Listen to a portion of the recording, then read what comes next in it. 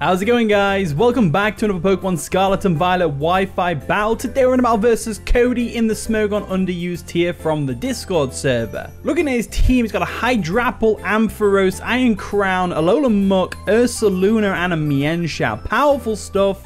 That Ursaluna is going to be a threat, that's for sure. Am I sensing like a Trick Room thing going on here with the Iron Crown? Does Iron Crown get Trick Room? Because it looks kind of like a Trick Room team in a way. In a weird way, so I'm expecting great stuff from Cody, by the way, because Cody's a brilliant battler. Always have a good time. So if you are finding yourself enjoying the video, of course, feel free to leave a like, subscribe, all the wonderful stuff. Want to waste 20k by the end of the year? I'd love for you to be a part of that journey. So let's lead off with the Alola Ninetales right off the bat, just to get that Aurora Veil up to support the Glalie. I know.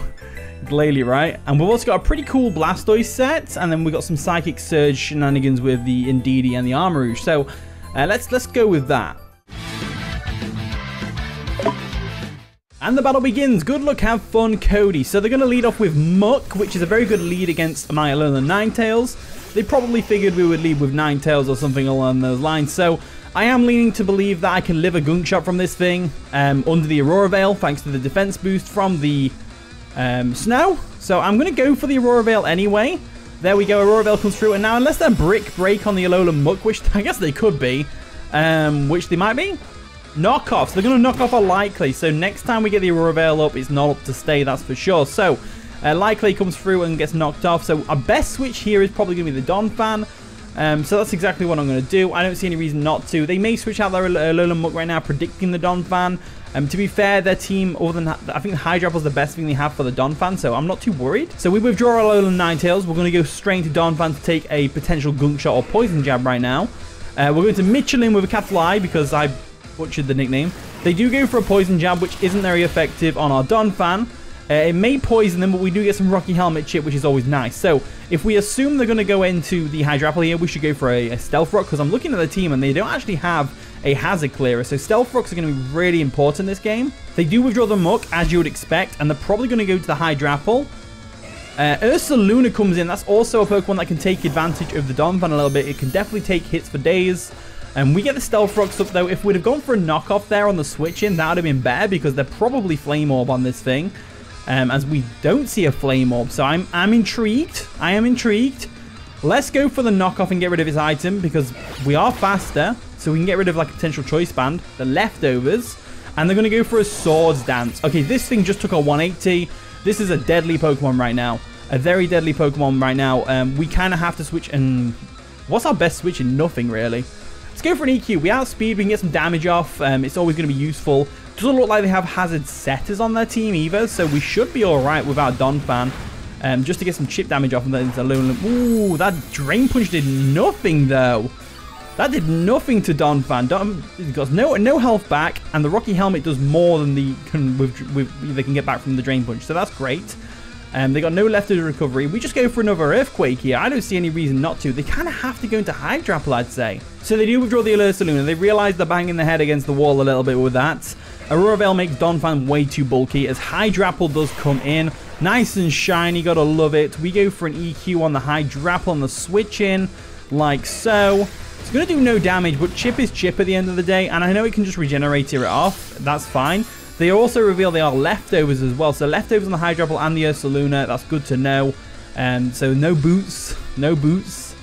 No boots that are on fire. What's our best switch in here? I'd say Alola Ninetales, personally. It can take a Giga Drain, that's for sure, and you can reply with a Freeze Dry. Or we can go into Glalie. Glalie's also an option. They may underestimate Glalie a bit, to be fair. So I think Glalie could be a good Pokemon to go into, personally.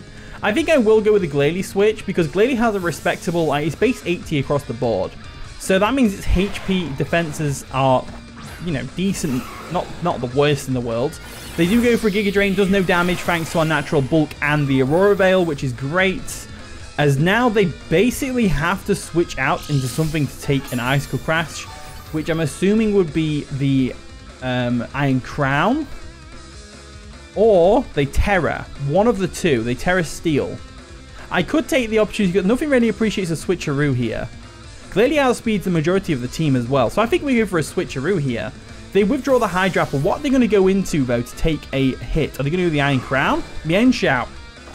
So Mienshao may actually be choice scarfed in itself, which should be great if it is, because it means we keep our choice scarf to switcheroo to something else later if we get rid of the Mienshao. So we switch them a choice scarf and we get a assault vest.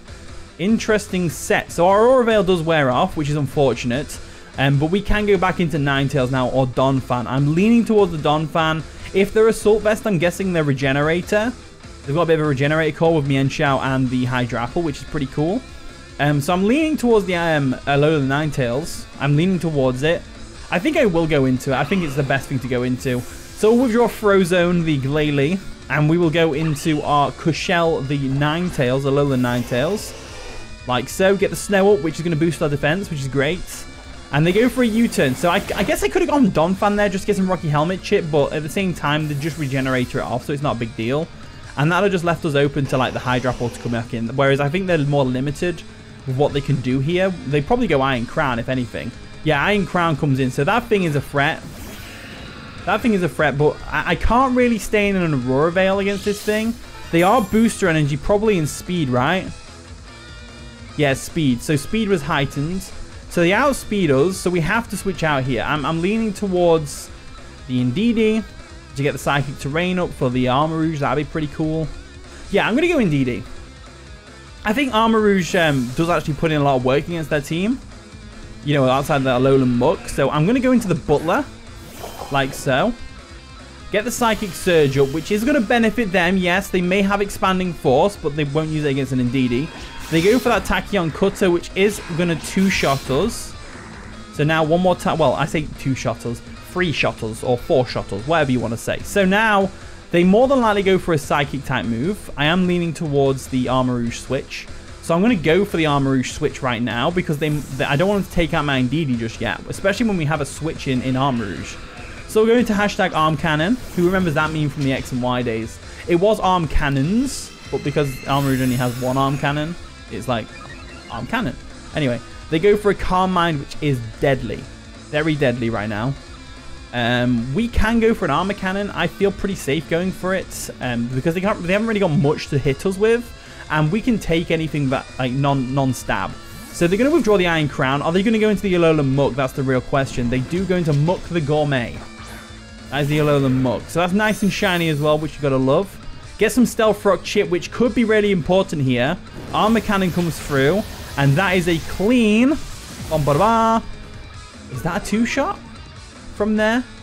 Is that a two-shot from there? I want to say it is, but I don't want to risk it. I really don't want to risk it. I say Alolan Ninetales into Aurora Veil. I think they go for a knockoff here. I think we could go Donphan as well. I think the Rocky Helmet chip's going to be important, and they could predict the Ninetales to come in right now because it's already had its item knocked off, so it makes it the perfect Pokemon to switch in, except from the fact the Alolan Muck's a poison type. So they do go for a knockoff, so they knock off our Rocky Helmet, which is unfortunate, but that does provide some really valuable data for us. So Armarouge outspeeds their entire team except for Mienshao, right? So what do they do here? Do they go into the Ursaluna? Or do they go into the Hydrapple? I'm leaning towards the Hydrapple switch, so I'm going to go for a knockoff here because I think the Hydrapple does come in. They actually stay in to get knocked off, which is fine. We knock off their Assault Vest, and they go for a Drain Punch, which is going to do a bit of damage, not too much. And that is going to recover some of their HP. But I'm just going to go for an Earthquake. There's no reason not to. They go for a Drain Punch. Again, we must have been at a Speed Tie or something because we outsped the first turn, which is fair enough. If we're at a Speed Tie or a Speed Tie. And we go for... Oh, they get the Poison Touch. That could be clutch for them against the Donphan. So we do get the KO on the Alolan Muck, which is great, which means the Armarouge is now a big threat to their team. So we take off the Alolan Muck from the team standing. My little screenshot, basically. That I've got Donphan's going to get some damage from the poison, and now it can be revenge killed by pretty much anything on their team right now. In comes the Mienshao. So Mienshao can come in, and we can actually use this to our advantage a little bit. Because whatever they do to KO us, we can switch in accordingly. So I'm leaning towards going for a Earthquake here, just to see if we can. See if they go for a U-turn. They go for a knockoff, though, which isn't going to KO us. And we get an Earthquake off, which is going to be massive against that Mienshao. There we go. And Poison does take us out the next turn. Now we know they're locked into knockoff because we know they have Choice Scarf from earlier. We switcherooed them it. We can use this as an opportunity to get Ninetales in to get another Aurora Veil, which could be really clutch. So let's get Ninetales in real quick. See, Ninetales has already had its item knocked off, so we don't have to worry about the knockoff. They have to switch out here, probably into the Iron Crown. So I get a free Aurora Veil right now, which is fantastic. So they do withdraw the Mienshao. What are they going to go into, though? Are they going to go into the Iron Crown? Yeah, the Iron Crown is the perfect switch. So I could have made a double there into the Armor Rouge, but I decided against it. I want to get the Aurora Veil up. I think it's going to be really useful. So Aurora Veil comes through. That's going to boost our defense and special defense, which is great. And now we definitely switch out. So the weirdness does disappear. I think we go back into Indeedee here. We may be sacking here, but I think we go back into Indeedee because I'm leaning towards believing Armor Rouge could be the way forward. So let's go into the Indeedee. Let it go down to a Tachyon Cutter. They could go for a Calm Mind. I doubt it. If they do, they do. Let's get the Psychic Surge up like so. And let's see what they're going to do here. So they go for a... Oh, they withdraw. They make a double. They predicted the Indeedee to come in. And they go into Mienshao, which is a good play. However, this was a sack play on my half. So I don't really mind them going into Mienshao. If anything, like, we could use this as an opportunity to go for, like... So they go for a U-turn, which is going to take out our Indeedee, which is fine. We got the Psychic Terrain up. It's up for another 8 turns, which is great. And we get a free switch in with whatever they bring in. So let's see what they go into right now, because everything on their team gets outsped by Armor Rouge, except from the Mienshao, which is the Pokemon switching out. So I'm like, Ursaluna comes in. So let's see what we can do here. I'm leaning towards a Armor Rouge switch or a Glalie switch. Glalie could be cool. Icicle Crash, Earthquake, all that stuff. We could do that. You know, I want Glalie to get some action in this game. I really want it to do something because basically someone asked me to use Glalie and I was like, you know what? Glalie's one of them Pokemon where it's like challenge accepted. So let's go for an Icicle Crash real quick and take out this Ursaluna. They probably switch out if I have to guess. But we could use that to our advantage. So we go for an Icicle Crash, which is going to take out the Ursaluna, right? Yeah, there we go. We have got an Assault Vest, so we can definitely take a hit from their remaining Pokemon, except from the Mienshao, which they probably go into if I had to guess. Iron Crown. So we're actually in a very good position with Glalie. Would Glalie work here? Because we're Terra Fire. Do we Terra Fire Fire Blast? Terra Blast? You know what? I think we do.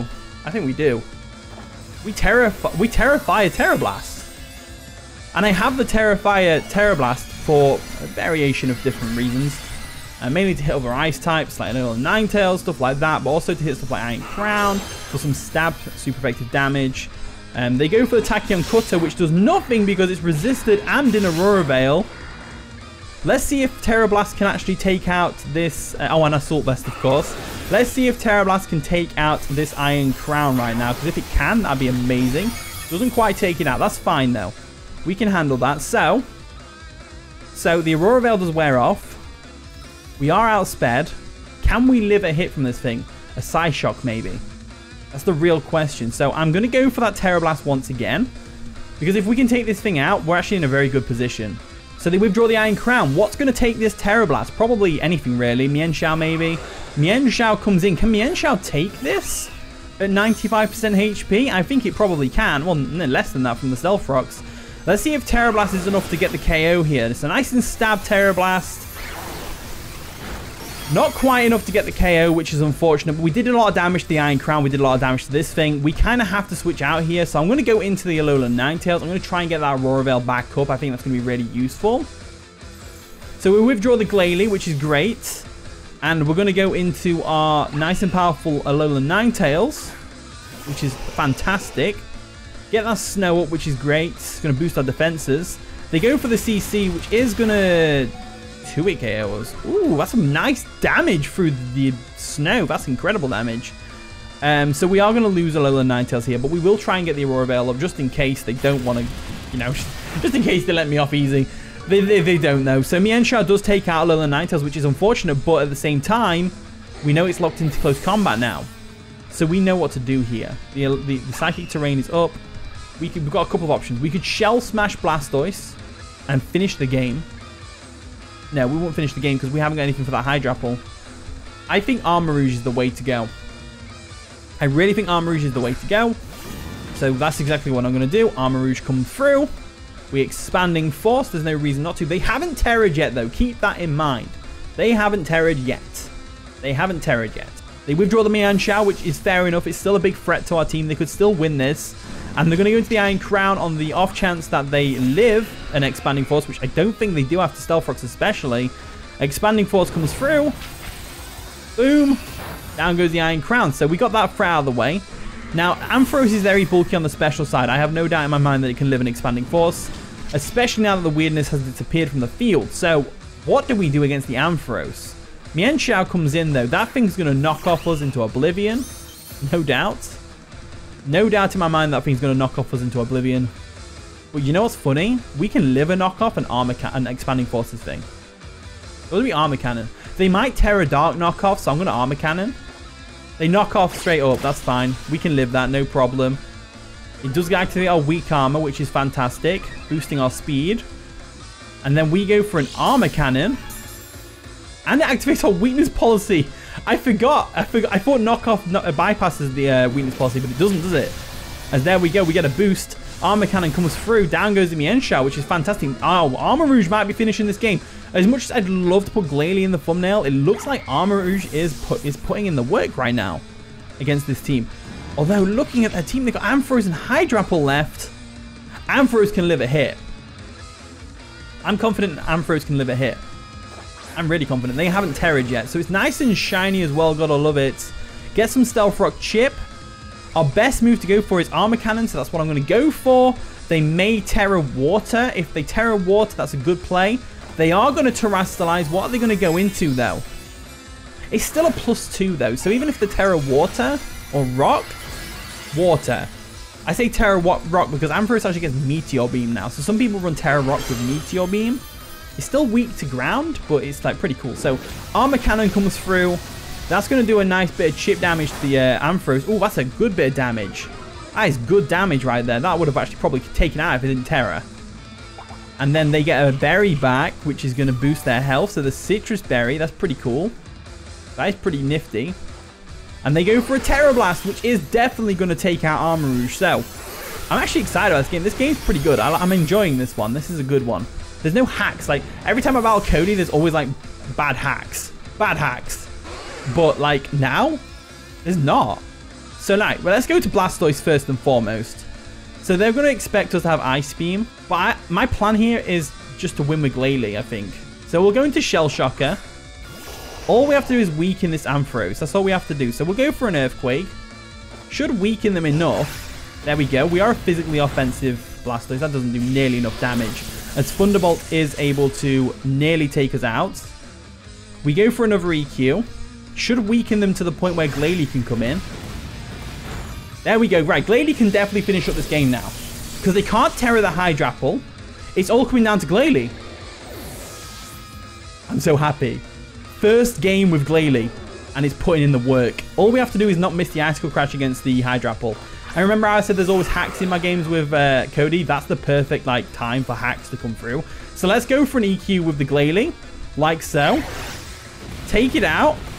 There we go. Come on, Glalie. You can do it. I just need you to hit this Icicle Crash. I just need you to hit this Icicle Crash. That's all I need you to do. And if it doesn't KO, I need you to flinch. Hydrapple comes in. There we go. Nice and shiny. Get some stones damage, which is great. That's going to add. Don't miss. Don't miss this Icicle Crash. We don't miss the Icicle Crash. And that cleanly takes out the Glalie. Glalie. Of all things, Glalie is putting the work. GG, Cody. That was a really fun one. I really enjoyed that one. That was a great battle. But anyway, here is the team. Try it out if you want to. Use the code at the top right corner of the screen. Thank you so much for watching today's video. If you did enjoy, of course, leave a like, subscribe, all that wonderful stuff. And with that being said, I'll see you all in a bit.